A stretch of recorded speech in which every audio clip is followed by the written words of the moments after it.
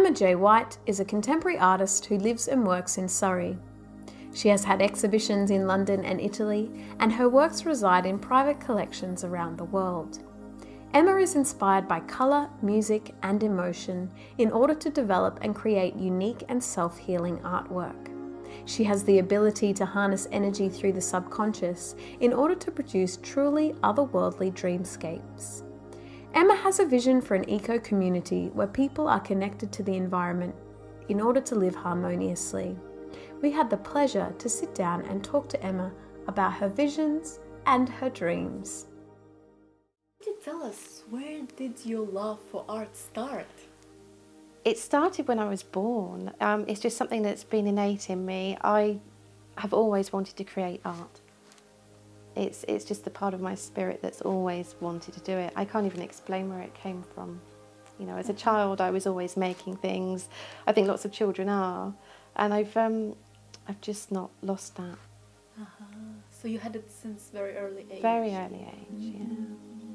And what drives you the most when you create? Like, do you have an inspiration first and then you do something? Colour. Normally it's colour, and I get an idea and a concept and an emotion that's connected to the colour.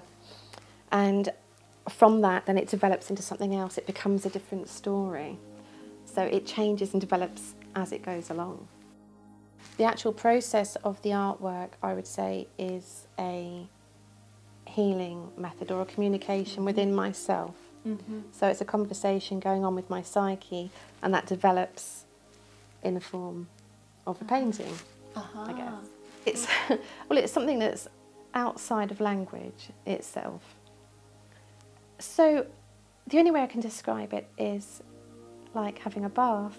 You know, you find the colours, you put them onto canvas, and in the process of the creation or the painting, a cleansing happens in your spirit and things come to light. Subconscious images and thoughts or past issues or anything that needs to be dealt with will come to light in the process of painting. And Emma, in your art, do you have any particular subjects? Are there any themes that you really like in your art? Dreamscapes, I think. Something that can communicate a different way of being that's outside of our reality, but is also a possibility. So I like to have, for instance, landscapes that they do exist, but they're in a different realm. So something related to fantasy worlds, which are close to us, but not exactly in our Yes, world. they're possibilities. Possibilities. Yeah, and I like to have them just touching reality. So there's kind of a merge there. I spent most of my childhood outside. I feel particularly close to plants and trees. I don't know if it's the green or the energy or the communication they're giving off, but I do feel there's a family element, certainly a protective element from trees. Yeah. Do you feel like plants or trees, they have a special character, like an energy we can Absolutely, talk to? absolutely they do, yeah. And it won't necessarily be something obvious. So you can go up to a big oak tree and think, oh, well, this is going to be a, you know, an old granddad and it's going to be all strong. And you can go up to it and, you know, connect and be vulnerable and touch the tree and feel something completely different to that you might project onto it. Emma, you told us today that you're interested in creating some homes, like for vulnerable people. I found this idea very powerful. Yes, yes. It's the idea of not having everything segregated, where we all live in individual homes and there are people out there struggling and there is nature struggling. So I'd like to bring the whole idea of living under a completely different concept. So I like the idea of creating eco homes that work within the environment, that allow a place of refuge for people that are perhaps struggling, and to also enhance creation, to have creative workshops involved, people involved with animal rehabilitation, we're all living together. I think that would be incredible. And actually I think it would be a lovely step in a new direction for the way we actually can conceive living, a completely new. It's amazing. I guess goosebumps as you talk about it. If you have any word of encouragement maybe to our... I would say, like I said before, go for it and don't worry about that voice inside that says that's not how society works. You know, you were born this way. So allow it to manifest and do it with love and vulnerability.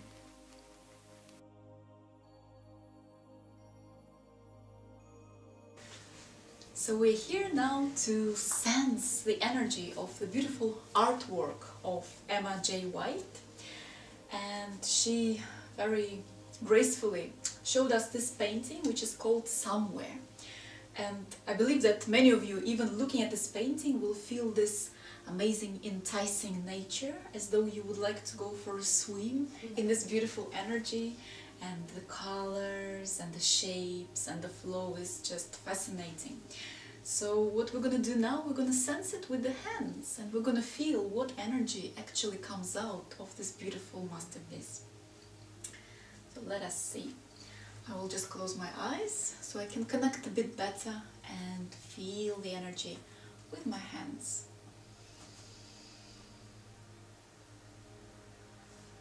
So this is quite a strong, even I would say intense energy, which is waking up something very deep and very special within you. It is calling you for some exploration, to pay attention to something very important inside of you. As though it says, look, look, notice, explore, I am here for you. Don't be afraid, explore. It reminds me of a deep woodland, when you walk around the trees and they all look at you from above and just showing you their leaves and the branches, and they're very tall and very solemn. And this is like an endless forest where you can walk around and explore, explore, explore. Wow, that's fascinating. That was Thank wonderful. you. That was really quite spot on, actually. Ah. Yeah, what you said about the endless forest. Yeah, because this came to me during a dream. So I was kind of half falling asleep, and I remember waking up in the night thinking I had this amazing, amazing image, and I wanted to record it, but it was outside of language itself. So if I can try and explain, I went into this place, and I could see behind the colours. I could smell the colours. I could. Each colour had a number. It was very, very abstract. Abstract to the point that it cannot be explained in this world, but it was such a powerful emotion that came through.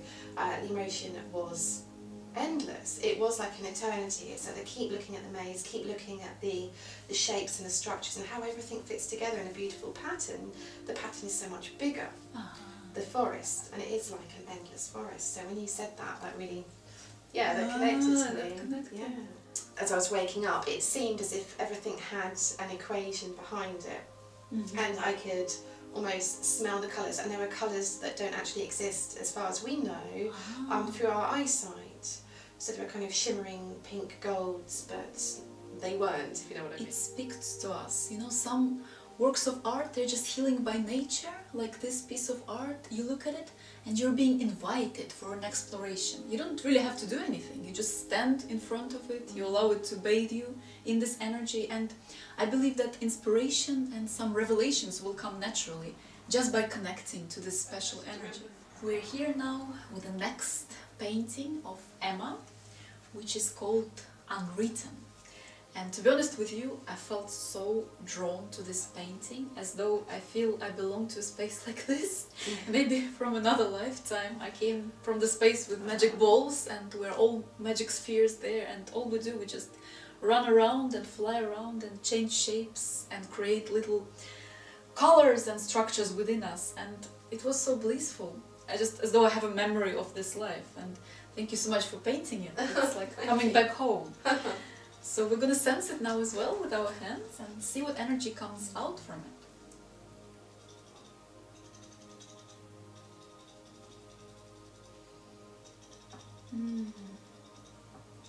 get several sensations from this painting. It's interesting, it has both the jolliness and the sadness at the same time. As though there is a being in it, or there is some spirit in it who's been through some sadness in the life, through some honest sadness. And at the same time, it's a romantic dream, and it's desire to envision something, desire for a better, go back home, or introduce a bit of that magicality in the world around, which exists now here. So it is like reminiscence of the old times, of something good, of some other places that this being was in before. And it has a bit of playfulness as well, it has a bit of jolliness, but as though it's a bit of a forgotten jolliness, like it's a bit caged or something, or it's a bit frozen. But in the past there was a lot of jolliness there. And this being is just now in this space, and it reminisces and it wants to go back to feeling free and happy. And I feel particularly this being wants to bring the magicality of that space into the place where it is now.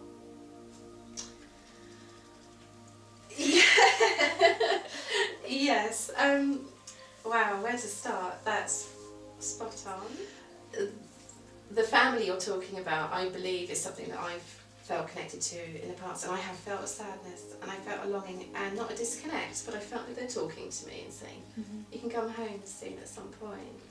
And the laughter is them, it's them giggling, going, come on Emma, you know, it's okay. So I think you actually tapped into a very, very personal part of my soul. It's an old time, maybe outside of time itself. It's a place where we existed, consciousness existed, and we communicated to each other in light, and in colour, and in energy. Yeah, and these are little beings travelling down this path. And we've all been there a million times before, backwards and forwards and sideways, and yeah, it's outside of the linear timeline that we know. It represents a spiritual timeline. Yeah. Emma, I feel, although I felt sadness when sensing it, but I feel this is such an important picture to look at, and to have it, maybe even at home, have a representation of it, because for souls who want to connect back to where they come from, we need that little reminder. And I even get goosebumps as I'm talking about it, because we all miss some place, somewhere where we come from. And sometimes we get distracted and we're here in the moment and it's beautiful. But there is a little part of us, a little spiritual part, which actually wants to remember where we're from, and that lovely place where we used to be energy balls or energies and just hang out and fly and love each other. And yes, it's good to remember. We were pure in essence, and we have refined ourselves to this degree for this plane, haven't we? Yes. So yeah, we were there once, and yeah, we do get that longing. I think everybody gets that longing to some degree, but we can't always work out what that means or where it comes from. True. Which is where art comes in, because sometimes the expression comes out subconsciously. Thank you so much. Thank you for thank producing you. this artwork. We love it. Thank you for telling me what you think. Thank you.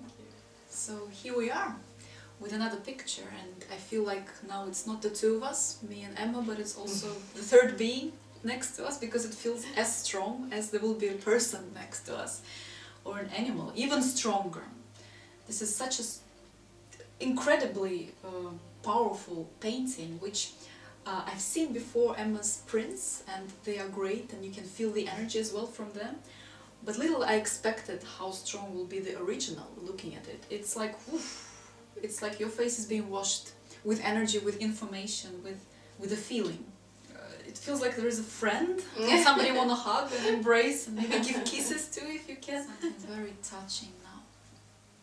Something very hearty, very soully, very tender. Somebody extremely tender, extremely loving, almost like a human being. And I feel this being is saying, I'm like you. I'm exactly like you. Why do you think I'm different? I have feelings.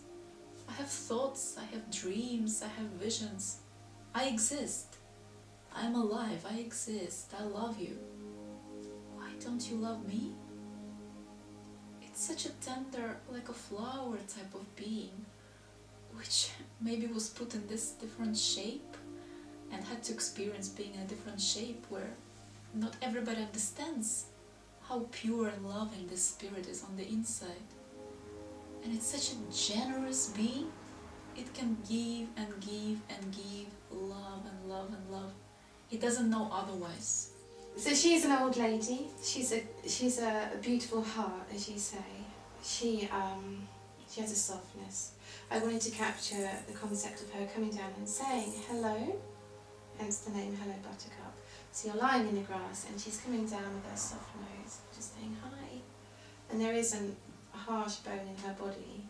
She is gentle, but like you also say, there is a sadness. And I think at the time of painting her, I was thinking about the atrocities of the dairy system and the dairy industry, and I think that might have been coming through at that time. And I remember thinking, she was telling me, I don't want to have that tag on my ear, that doesn't belong to me. So I wanted her as she was, and she wanted to be represented and to be seen for who she is. She desperately wants to be seen for who she is, so it's that desperation, as you pointed out, funnily enough. So yeah, you are spot on. Yeah, interesting. I think she's given a message that she wants humanity to actually wake up sooner rather than later and actually understand that we are all connected brothers and sisters, that they've got so much to give, and even more so than us to some degree. They have a kindness that if they were allowed to be in a free state, there would be so much beauty around. So yeah, it's a desperation. I felt she came to me and said, paint me please, Mummy. It was very much like that. She's an old lady, you know. Let's give her some love, shall we? Yeah. With the hands. Love you, love you, love you. I love you so much. I love you so much, beautiful being. All will be well. I love you very much. You're a wonderful, brave soul. Yes, we can be healed by art, but we can also heal art. We can heal all the beings who are beyond that concept. All the essence through the art. Yeah, I think actually, yeah, it's a gateway, isn't it? So we had a good look at the wonderful art of Emma, and we sensed lots of different paintings with the healing nature, with the wonderful invitation for exploration. And now you can have a look at the website and look at different prints that we offer for you to explore and enjoy. And together with the prints you'll get a special meditation and an explanation how to connect to art through your own energy, how to feel the art with your hands, with your aura, with your eyes, and then let the healing energy wash through you. So feel free to go on mariasuniverse.com and emmajwhite.co.uk for more information. Thank you!